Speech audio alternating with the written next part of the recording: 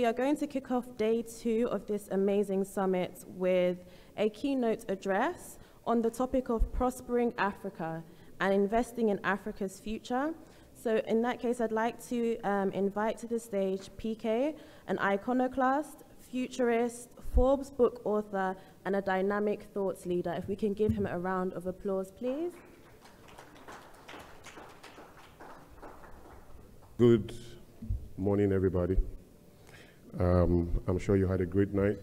For those of us who've been here since yesterday, I know you had fun, and hopefully to be more fun today as we continue to learn, grow together, right? It's always a blessing for me to speak to the promise of the African continent. I am of the view that there's so much opportunities yet untapped within our great geography, and that the best of what we know about our continent is the least of what we actually have, and that a lot of what is called natural resources are essentially disadvantages in the 2000s. So there is no reason to be excited about all of the popularity and traction we've built within the fact of having a lot of natural resources, right? In the 2000s, to have a lot of land and gold and uranium and crude oil and all of that makes you the factory of the world. And the way that works essentially is that somebody is able to put $10 to plant cocoa in, say, Côte Abidjan or in Lagos or somewhere in Ekiti State in Nigeria, and then he spends another $10 to cultivate the cocoa and put it all together, and then he spends another $10 to harvest the cocoa, and then he sells the cocoa for $40. Essentially, he has invested $30 in planting the cocoa, cultivating the cocoa, and harvesting the cocoa. And then he has made a profit of $10 because he sold it for $40. And then somebody from Italy or from Belgium or somewhere in Paris is the one that bought the cocoa at $40, making a profit of $10 for the gentleman. And then the guy goes away like he's gone forever, except that he's coming back. He only gave the cocoa seller a temporary idea of value to give him a consolation of a balance of power. In the real sense of time, this gentleman from Italy or from London is coming back. While he's away, the gentleman who sold the cocoa and made $10 has renewed his rent, probably bought a new car, took his kids from the school they were attending to a more expensive school, spending and enjoying his $10, basking in the euphoria of his prosperity. And then 6 months down the line, the gentleman from Italy or London or Belgium or Paris came back with chocolates. And those chocolates are going to be $60. And now, when he came back, don't forget, our friend has deep dived into his $10 profit. He doesn't really have $40 anymore. But his children and himself will have to eat that chocolate. And the moment he pays for that chocolate, he's going to pay for it on some form of credit, because it's $10 that he used to invest, the $10 he used to cultivate, the $10 he used to harvest, and the $10 he got for profit are all still inside the $60 that he's going to pay for chocolate. So this guy never prospered. He was given a consolation of prosperity at some point, allowed to pretend that he's okay, while his robber is going to return 6 months after to strip him of all he gave him and more. And the latter end of that man will be worse than his beginning. And part of that is true for gold, is true for uranium, is true for, we give gold to somebody somewhere in Europe, or diamonds We rejoice that we've sold something. They come back to sell more expensive bangles, more expensive chains, more expensive jewelry for the same things that we thought we had, and the same prosperity we thought we knew. For nations with crude oil like Nigeria, the refineries are pretty much HIV positive. I'm sorry for anybody struggling with that. But assuming they can be cured. So the crude oil has to be taken to some other country, refined, sold back to our people at, of course, by far more expensive numbers. So the reality is that to be able to pride ourselves in natural resources just keeps us as the factory or the warehouse of the world. We now know that economies really grow with finished goods, whether tangible or intangible. Finished goods are the key to economic strength, particularly those that are authored in digital format today. And so the borderlessness that is being created in a technocracy where all ideas are governed by technology and managed by technologies, which is the character and the strength of the future. That, ladies and gentlemen, is the kind of place that Africa has to think seriously about. Today, our embarrassment is to produce what we don't consume, to consume what we don't produce. And of course, there's no individual or any economy or company that can survive on that equation. For every £1 we receive in aid, we give back 14 pounds in trade restrictions. Again, we've never been helped because favor is not free. And people get comfortable with the idea of being supported and being helped. For every degree of favor that you seek, whether you're an individual, a company, a family, or a nation, for every degree of favor that you seek, you lose a level of freedom. Whether you are aware of that loss or not, there's always an opportunity cost for the things you assume to be getting for free. Agendas are the strength of the universe. Every human being laces its value with some form of interest or agenda at different levels. And it doesn't matter what you think you are getting for free, somebody is coming back with a different angle or at a higher elevation or at a higher resolution to take back not just what you were given, but much more than you were given. And so at the end of the day, balance of power is that I have something of such intrinsic value that I can share with the world at a level that allows me to sit equally on the table, wherever that table is or whatever that table represents, right? And until we begin to think at that level and we begin to cultivate our power or curate our power on those kind of lines, we continue to be taken very weakly on seriously in the Committee of Nations.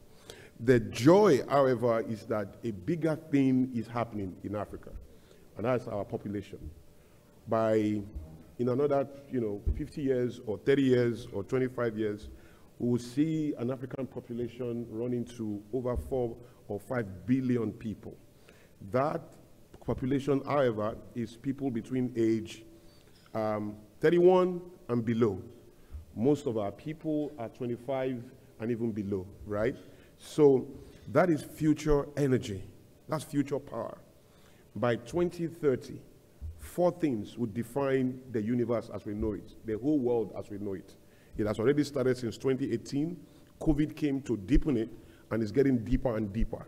Number 1, the fading of powers and voices as we have known. Number 2, the rise of powers and voices as we are yet to know. And number 3, the rise of underdogs, no-name boys and girls, men and women rising to prominence at a level unprecedented and unimaginable. This is the promise of the future.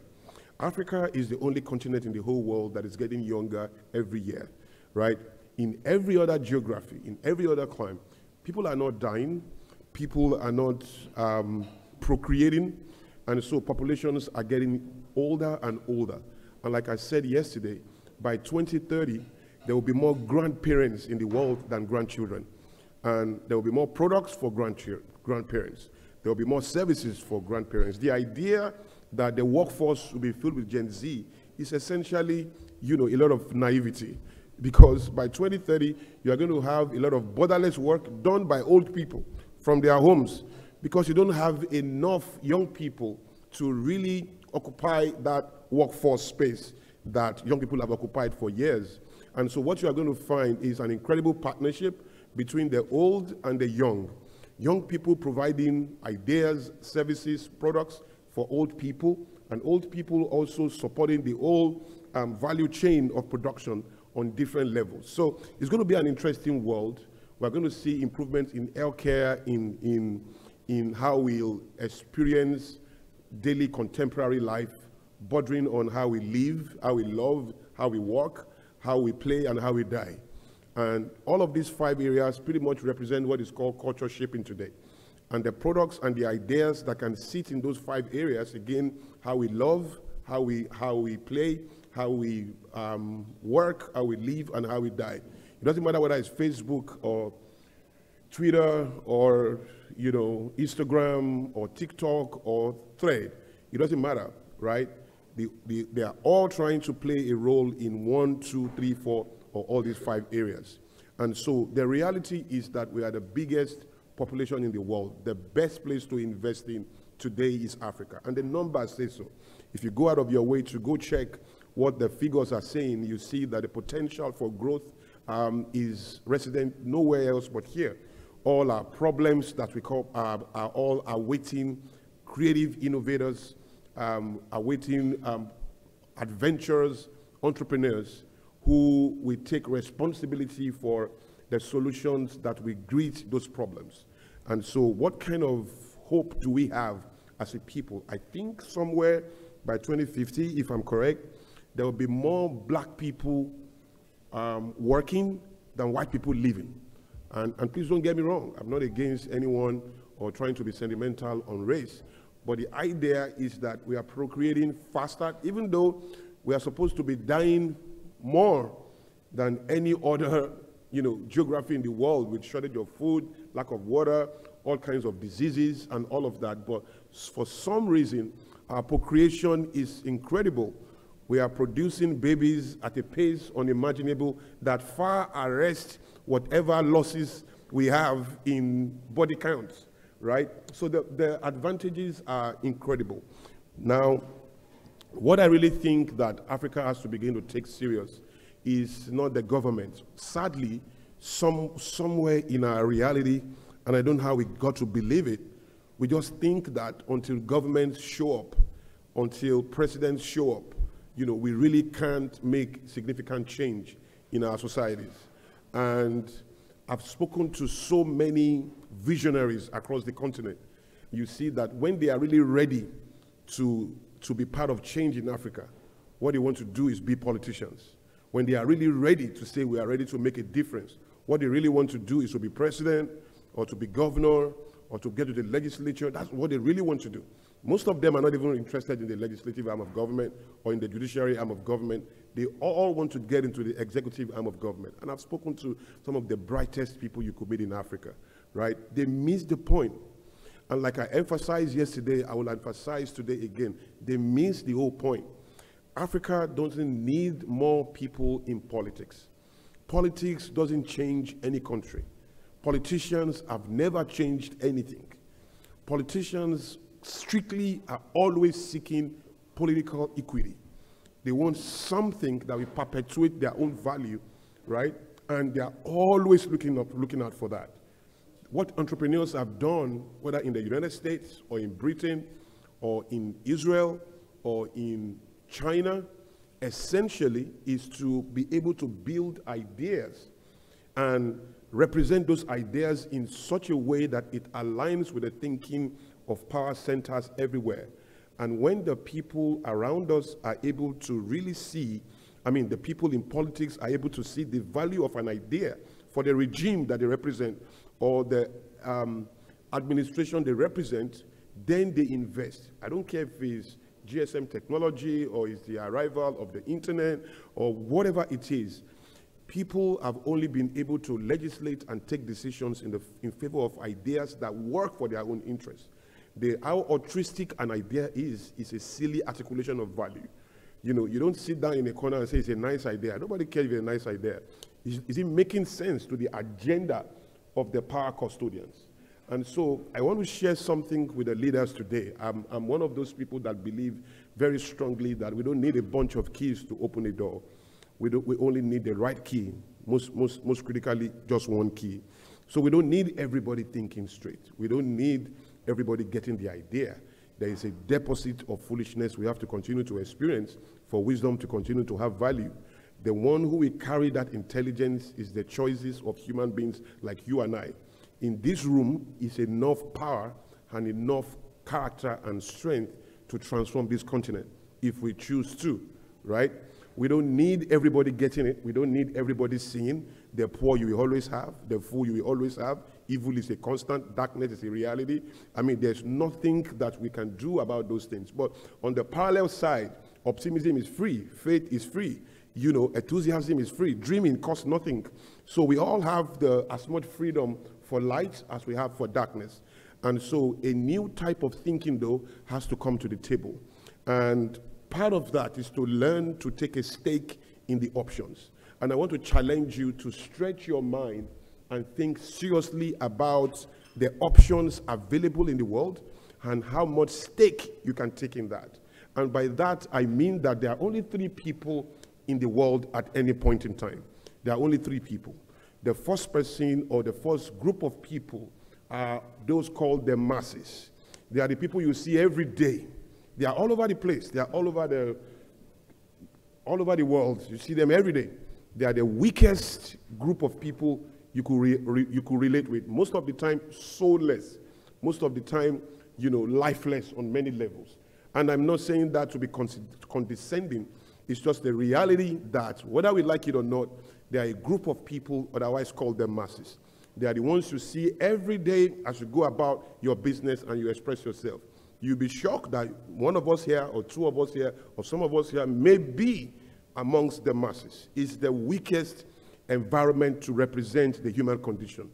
Part of what you must do as much as you can, as fast as you can, is to get yourself out of that block called the masses, right? Otherwise, your soul will be around, it will never be present. You will be doing enough to impress yourself, your small family, and the people who believe you in your neighborhood. You will never do enough to unlock gratitude in the universe and in the world. For you to be that present and for society to know that you are here and for the world to document you in its history and to recognize you as a force, you will have to intentionally take yourself out of that group called the majority. Now, if you stretch further, you now have the second group of people, those you see when they are revealed. And I say this sadly, that is where most people who are thinking want to be. Who are those people you see when they are revealed, when they are appointed, when they are chosen, when they are elected? CEOs, public office holders, entertainers, newscasters, culture shapers as a whole, you know, political appointees, the people you see representing some office. Now, the people you see when they are appointed or when they are elected or when they are revealed are the ones who control the people you see every time, otherwise called the masses. So those you see when they are revealed, when they are appointed, control those you see every time. But there's another group of people, the people you don't see at all. You see, the people you see every day at the masses, the people you see when they are shown control the people you see every day, but there is a group of people you never see. They control the people you see when they are appointed. And they are the guys that are the game changers. They are the real people to see and to be part of.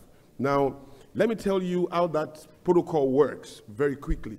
So it used to happen that choices is the machination for controlling people.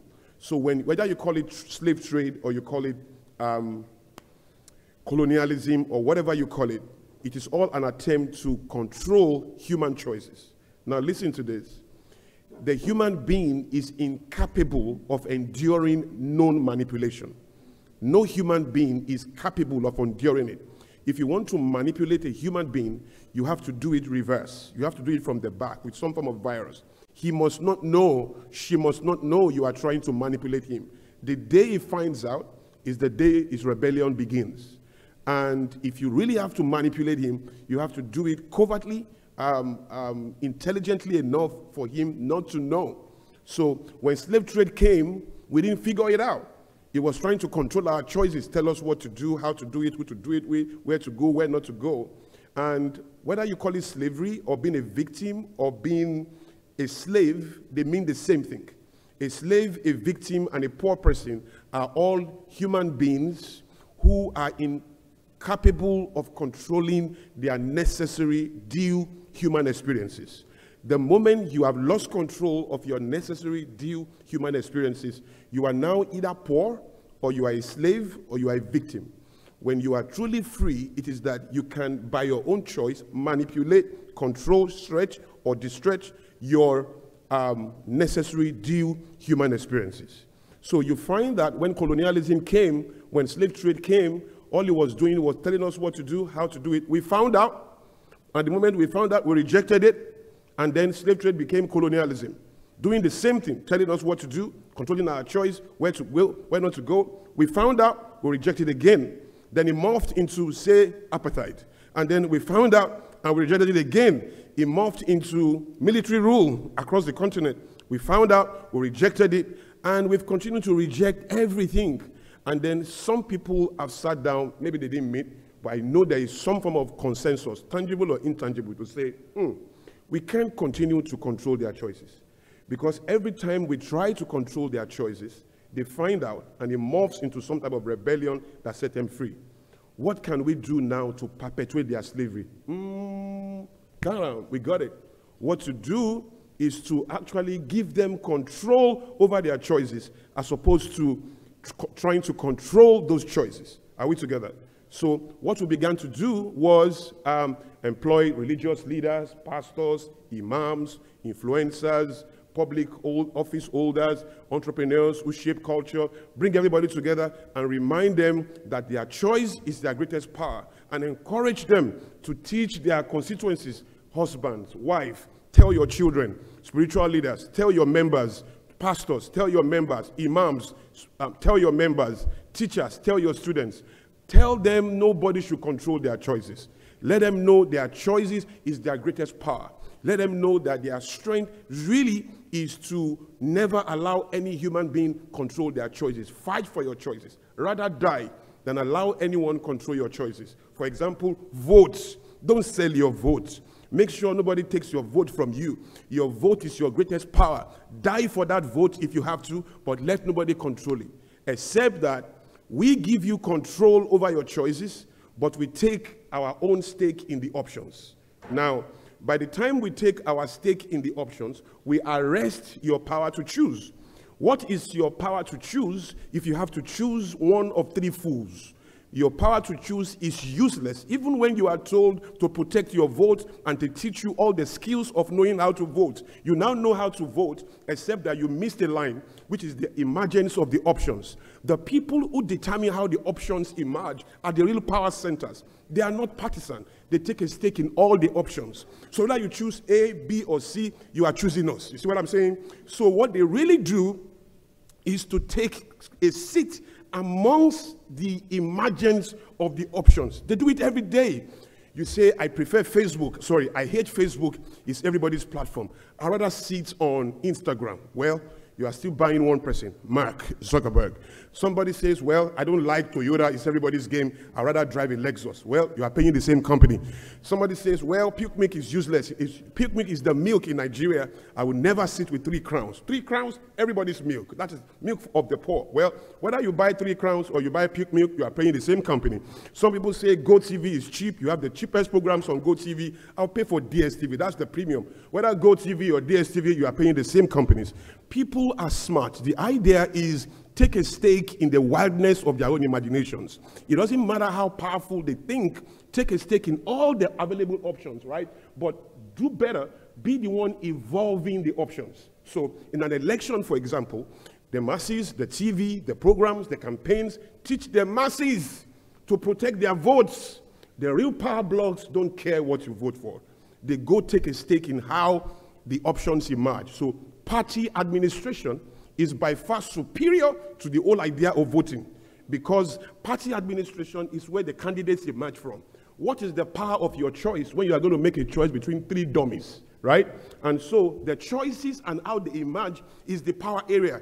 So I never talk to young people to go learn how to vote. I tell them, learn how to engage, learn how to sit in the rooms, learn how to be part of how the options emerge, because that is where the real game-changing happens from. Are we on the same page? And so you have to ask yourself, whatever industry you play in, I've seen a lot of commitment to teach entrepreneurs. I've seen a lot of commitment to teach innovators, to help, non-profits people, to talk to people in government. Listen, all of those things are very shadow way of experiencing change. Because at the end of the day, something more intrinsic, non-partisan, is working as a virus, as a program, beneath all that you see, and running the options that you have. And when you use all your power to choose, you are only choosing one of the options that people intelligently curate. Are we there? So when you look for your seat, you don't look for your seat with your choices. You first of all seek your seat in how the options emerge. Now, how does that affect the people in this room? The way it affects the people in this room is to tell yourself, you can be prosperous as an entrepreneur, or you can be a culture shaper. To really shape culture, you have to go beyond the profits that come to you.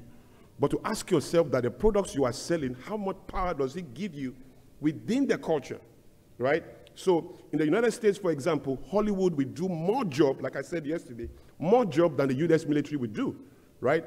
Pentagon, Washington, 10 Downing Street, Kremlin, wherever you think, those places are powerful, but one Hollywood trumps all of them. Because Hollywood can touch more minds, more brains, more people than 10 Downing Street can ever touch, than the White House can ever touch. Are we on the same page? So I believe very strongly that the promise of Africa is not in the government offices. They themselves are part of the options that need to be curated. And what we need to do is to take what I call adventure capital. The idea that from one spot, if we think intelligently enough, we can birth so much options that people think they are dreaming about. How beautiful will it be for people to think they are creating when actually you have rented a space in their head and creating on their behalf, but making them feel that they are the ones creating it. That's the best way to perpetuate your slavery, so that you don't ever protest because you think you are in charge of everything, yet we are in charge of everything through the options that we create. And so that is where the game changing is going to come from. So how does that work in this equation? Yesterday, if you were here in my keynote, I made a very strong argument for the place of the diaspora. The idea that nations have never grown, the biggest ideas in the world have not emerged without an intelligent contribution of the diaspora.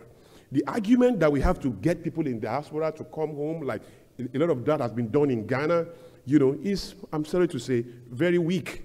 We don't need people coming home. We need ideas coming home. And the movement of ideas is the strength of change, right? Bill Gates doesn't live in Africa, but Microsoft is everywhere. Mark Zuckerberg doesn't live in Africa, but Facebook is everywhere. Meta is everywhere. Apple, Steve Jobs never lived in Africa. Tim Cook doesn't live in Africa. But guess what? The whole of Apple phones and Mac and all of that are all over the continent. The movement of the body is luxury. The movement of ideas is more seamless, it's more transferable, it's more borderless. And that is where we have to camp. And as I close, the challenge is to be able to say to ourselves, how do we birth those kind of ideas? How do we run ideas that actually practically put politics out of the game and allow politicians to think they are making decisions when actually we are making the decisions for them? That's adventure capital. We take a stake in all the options. We begin to build ideas that shape culture, that impact on how we live, how we love, how we share, how we play, how we die, and begin to put those options before the government, aligning it with their own agenda. And it's only a matter of time because you begin to see the biggest force that has ever come out of Africa, our youth, our population, with ideas capable of stretching across the world, attracting purchasing power from everywhere, bringing it to headquarters in Lagos or in Banjul or in Conakry or in Nairobi. That is how these things will work, or in Dakar or in Johannesburg or here in Accra. The idea is that we can do much more than we think possible if we lean into the basic gifts that God has given mankind. The human brain, the human emotions, right? All of those things are the tools people control to make decisions, to create power, and to create meaning across the world. I do pray that what I've said is not very complex. I do hope that the visionaries in this room can begin to take that deeper and begin to ask ourselves questions like, so what does that mean for me? What does that mean for the business that I do? What does that mean for the interests that I have embraced? What does that mean for how I define change? Because, ladies and gentlemen, whether we like it or not, like I said yesterday, and like we all agree, nobody's going to give us what we deserve. We are going to get what we negotiate and what we negotiate intentionally. And so I'm interested in how powers emerge. I'm interested in how we curate this type of things. Now, somebody said we need to end white domination in the world and promote black domination. And I said, that is prejudice. That is us running away from the reality of what has happened in our history and trying to replicate another form of it. We don't need vengeance in the world. Whatever has happened to history has happened. Today, we don't need to upset anything. We don't even need to revenge anything. We just need to communicate that we can coexist, but on balance of power. And that comes from ideas, that comes from products, that comes from services. And when we produce at that level, we will be taken seriously in the Committee of Nations, where nobody needs to lose for us to gain. And nobody needs to gain because they can identify our own weakness and losses. We can all gain. It's called win-win. And on that table, power centers will be comfortable to engage, give you a space on that table because you are not there to disrupt or to really challenge anything. You are just there to ask for what is rightfully yours, right? God bless you. And I hope this sets a stage for the further discussions we are going to have here. Do enjoy the program and have a beautiful time. Thank you.